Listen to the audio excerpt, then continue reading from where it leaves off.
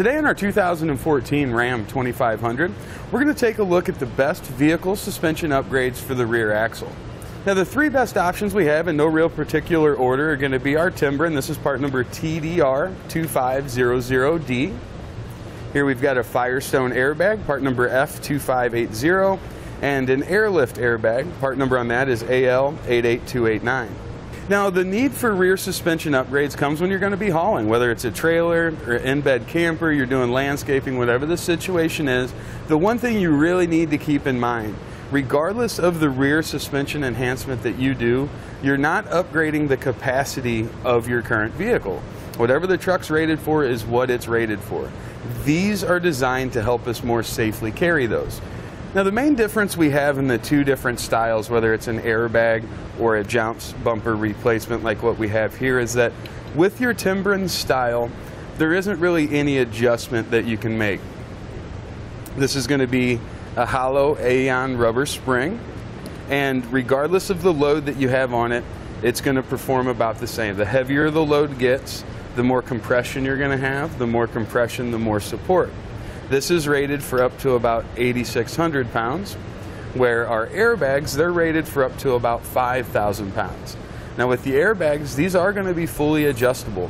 The PSI range on either one is from 5 up to 100 PSI, and for your varying loads, you can kind of adjust that to get the ride quality that you're looking for and also level out your vehicle.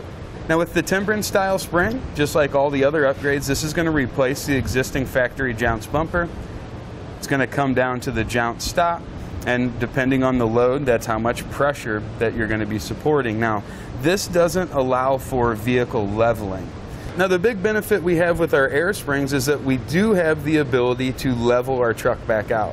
When we return our truck to level, we're getting all of our factory settings back the way they were, the headlight angle, where they're pointing, the suspension geometry, all those things are going to be back to normal.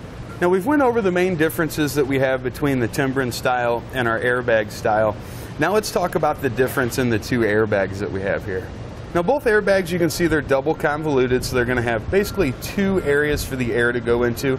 They're connected all the way through, but you see as these compress, they don't go into a big pancake style taking up a lot of room. They're designed to kind of compress inside of itself. The airlift has an internal Jounce bumper in it, so we get down to about that point, and there's a rather soft Jounce bumper in there. You can see you can actually smush it down by hand, so it's not going to give you a lot of support there. The Firestone doesn't have the internal Jounce bumper, but by design, I think they're both going to work about the same. I don't think that's going to give you a whole lot of extra support or extra ride quality. As a matter of fact, when you do install airbags in your truck, you are going to improve the ride quality. If you look through the customer reviews, a lot of people mention that. When you increase the ride quality in your truck, you're also increasing the ride quality in whatever you're hauling, whether it's an enclosed trailer, a camper trailer. Having airbags in place of a Jounce stop or a Jounce bumper replacement, which can kind of make the ride a little bit harsher, can really save some of the equipment and things like that you might have in your trailer or the back of your truck. Now another difference you're going to see in something I feel is really, really important is in the actual build quality of the airbags. You see the airlift bag is going to have the rubber portion of the airbag come all the way up, and then they clamp around this hard plastic cap. With the Firestone, they use what's called a roll crimp. You can see in there where this steel is actually crimped down around the airbag, and it grabs a hold on the bottom side. Now the difference in that design is going to mean that with the Firestone airbag for short-term general maintenance stuff like oil changes or fluid changes, you can let your axle hang down from this airbag. If you try to do that with the airlift airbag, it's likely you'll create a leak. Now since we're talking about differences, we'll also talk about differences in the hardware. I feel like the finish that you get on the Firestone hardware is a little bit more durable, but also you see the thickness in the mounting brackets. The Firestone is definitely going to use a heavier duty material, which should mean it gives us better support. Now another difference we have between airbags and Timbrens is that for off-center loads, we're going to have two inputs, so we can adjust each airbag, whether it's on the driver or passenger side, independently. With the Timbrens, again, we're going to have the constant pressure. Now the Timbren does have a few things going for it. For one, you don't have to maintain this at all. Unlike the airbags, you want to make sure that you've got at least 5 psi in your airbags at all times. Also, the Timbren's easier to install.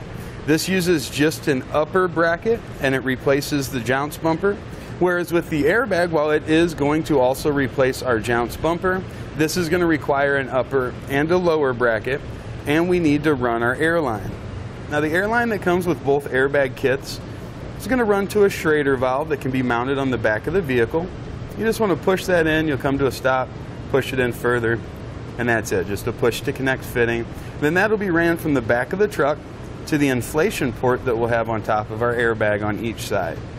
Now let's sum up the differences that we've talked about. When it comes to ride quality, the Airlift or Firestone Airbag is definitely going to be the winner there. When it comes to capacity, the Timbren is going to have the highest rating. In regards to ease of installation, again, the Timbren is going to be slightly easier to install than our airbags would. When it comes to construction and quality, the Firestone Airbag is definitely going to be the winner there. Now when it comes to which one's going to be the right one for your truck, it's going to depend on your use. If you're always right up at the top level of your towing capacity, I think the Timbrens are going to be the way to go. For your light duty, for your medium duty, and for your occasional heavy duty needs, I think the Firestones will benefit you more. And that's going to complete our look at the best rear axle suspension upgrades available for the Ram 2500. Thanks for watching. Click the link in our description below to shop, learn more, or visit us at etrailer.com and leave us a comment if you have any questions.